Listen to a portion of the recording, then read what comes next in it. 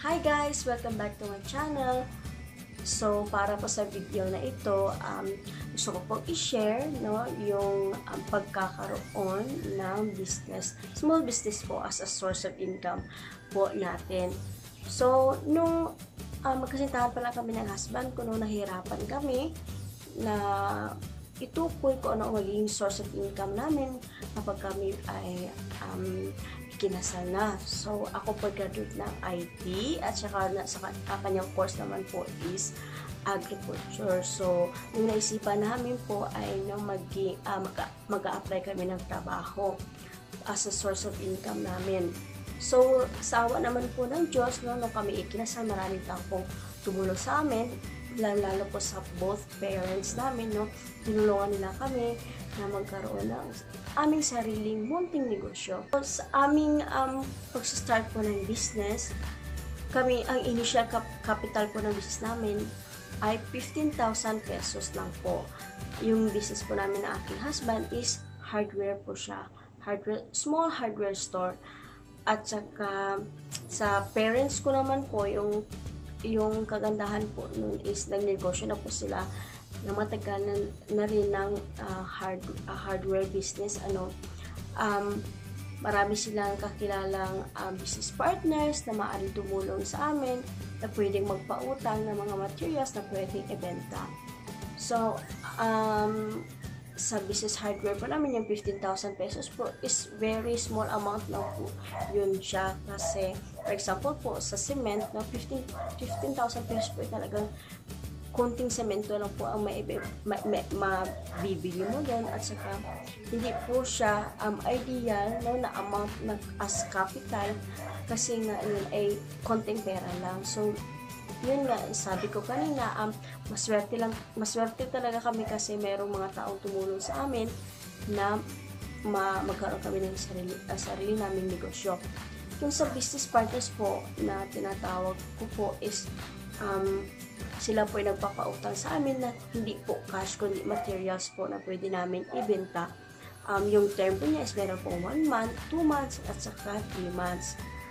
I-share ko din po na sa lahat po ng business na baga pa naisipan ko na maganda po talaga yung feedback at marami po ang kanyang positive na results is yung hardware po talaga. Kasi sa hardware store po, hindi po siya merong mga some products na except for almost sa products po ay wala po talaga siya expiration date, katulad po ng ayero, wala namang expiration yan, katulad po ng deform bars, wala po siyang expiration date. So, ako po, lumaki po ako talaga na nagnenegosyo na po yung parents ko. Simula po nung ako ay 6 years old pa. So, meron na po akong idea kung ano po ang hardware store. Samantala naman po yung aking husband is wala po siyang idea. So, kailangan ko pa talaga siyang i-guide, turuan ko anong dapat gawin sa business. So, yung sa parents ko naman po, gusto ko lang din i-share na nagpapasalamat talaga ako sa kanila, kasi tinuruan nila ako paano dapat yung isang magka-state of mind na habang ang isang bata ay lumalaki, kasi hindi po talaga kami nagkaroon kaagad ng, hindi naman po masabing mayaman, at nagkaroon po kami ng maginhawang buhay dahil po sa pagnenegosyo. Kasi as I still remember po nung maliit pa po ako, kami po ay talagang mahirap po. Minsan po asin lang po yung ulam namin. Kahit yung candy po na ay kailangan na instead na dalawang bilhin, kasi dalawa lang kami magkapatid, hinahati pa po yun ng mama ko para po makakain kami ng candy. And then, mayroon din po one time na nag-New Year po kami ng kamote at saka coke po yung pagkain namin. So, ayun, talagang nag-work po talaga ng mabuti yung parents ko para makarating kami kung saan man kami ngayon. So, para sa akin, hindi ko talaga Sasabing nasisisi ako na yung parent ko is very strict, na tinuruan nila ako kung paano ang pagnenegosyo. So sa mga parents na katulad ko, yung mga anak natin is turuan natin sila paano mag-handle ng money, turuan natin sila paano maghanap buhay sa sarili habang sila ay maliit pa, para at least paglaki nila is hindi sila mahirapan kung ano man ang marating nila sa buhay. So sa pagnenegosyo, balik tayo sa pagnenegosyo, nung nag-start kami ng business ng aking husband, doon ko na-realize na mahirap pala magkaroon ng sarili mong negosyo kasi kailangan mo kailangan mo magbayad ng tax, kailangan mong i-divide yung source of income mo sa bills ng bahay mo, sa bills, sa mga gastusin sa bahay, sa paaral ng anak mo, mahirap. And then, kailangan talagang hands-on ka sa business mo, kasi pag hindi ka magiging hands-on at pinabayaan mo, talagang hindi siya magiging progressive yung iyong term.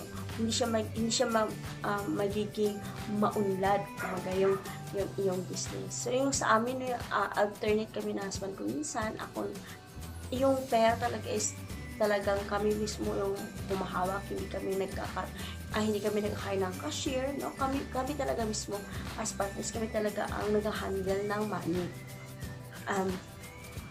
Sa pag-start ng business, kailangan talaga ay isipin mo po ninyo muna na mabuti kung ano po talaga, sa example sa area niyo, kung ano ba ang kailangan, kung gusto niyo magkaroon ng negosyo, kung ano ba ang kailangan sa isang lugar, kung magtatayo ba kayo ng parlor, magiging okay ba kung magkakaroon ng parlor sa ganitong area, ganun.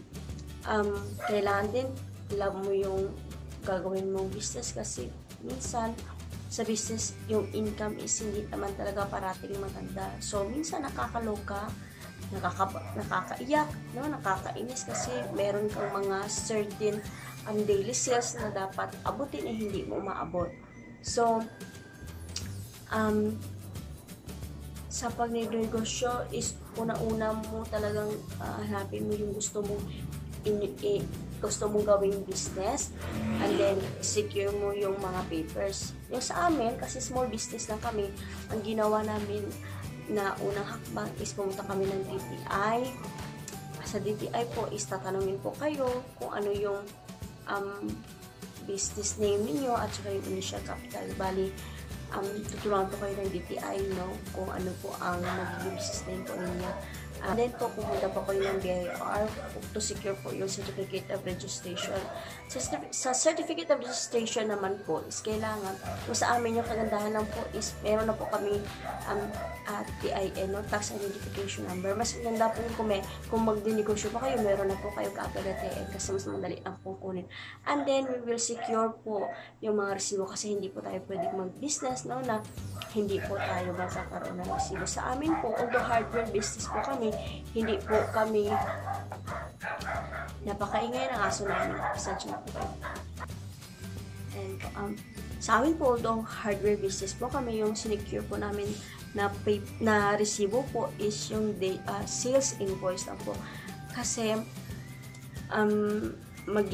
useless lang naman kung magkakaroon din kami na, siyempre kailangan din ng mga delivery receipts, mga charge invoice. Hindi na kami kumuha ng delivery receipts kasi hindi naman kami deliver, at saka charge invoice kasi hindi naman kami sumasali sa mga canvas katulad ng mga projects ng government, so wala kami yun. So sales invoice lang po talagang sinecure namin. So ano pa ba?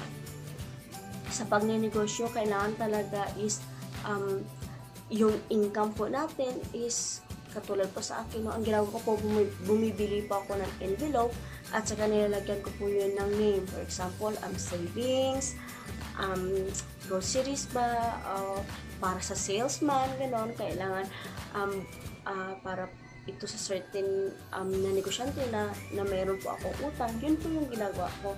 Although minsan po talaga mahirap po talaga yung pag-divide ng money, kasi syempre, yun nga, sa sinabi ko, hindi po talaga always maganda yung benta. Kasi po, syempre sa katulad po dito sa amin, no, sa rural area, hindi lang naman ikaw ang nagbi-business. Lalo na kapag sari-sari store yung business mo, syempre, hindi naman ganoon talaga kaganda yung magiging income mo, lalo na kung maliit lang din yung tindahan at saka marami kayo nagtitinda, di ba? So, isa din sa mga payo ko sa mga magugusto yung magkaroon ng negosyo is yung, syempre yung sa anak po natin, yung sa akin po, hindi ko po hinayaan yung aking anak na kumuha po ng pera sa cashier po, sa cashier table po namin. Hindi ko po siya hinayaan kukuha ng pera. Kailangan humingi siya ng pera. Kapag humingi po siya ng pera, pagkatapos gusto niya pong bumili, for example, candy, kailangan yung candy po is 1 candy a day lang po yung pinapayagan sa kanya. Kasi kailangan po i-train po natin yung ating anak na maging responsible po sa hinahawakan po niya. Actually, hindi ko po siya pinakahawak ng pera. Maging responsible din po siya, no, habang maliit pa, na kapag may gusto siyang bilhin is kailangan merong limit. Kasi natutunan ko doon sa parents ko, no, they are very strict pagdating sa pera, no. Yung mga luho, kung kailangan pa talaga yung luho ay bilhin, kasi pwede. Pero pag hindi po kailangan, hindi po talaga sila bumibili. Kasi nga, sa panahon natin ngayon, is we have to be practical, no, pagdating sa pera natin. So, yung sa akin, pagdating naman sa utang ng business, no, minsan, amin ko talaga mahirap po talaga minsan yung utang natin. Pero, yung ginagawa ko po, example po sa isang negosyante po na mayroon na po akong utang, in advance po, tumatawag na po ako kaagad, sinasabi ko po na, I'm sorry, hindi ako makakapagbayad on time today.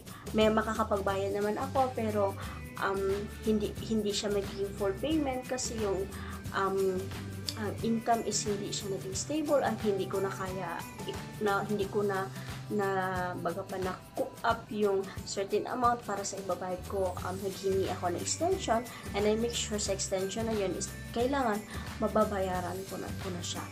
So ano po ba?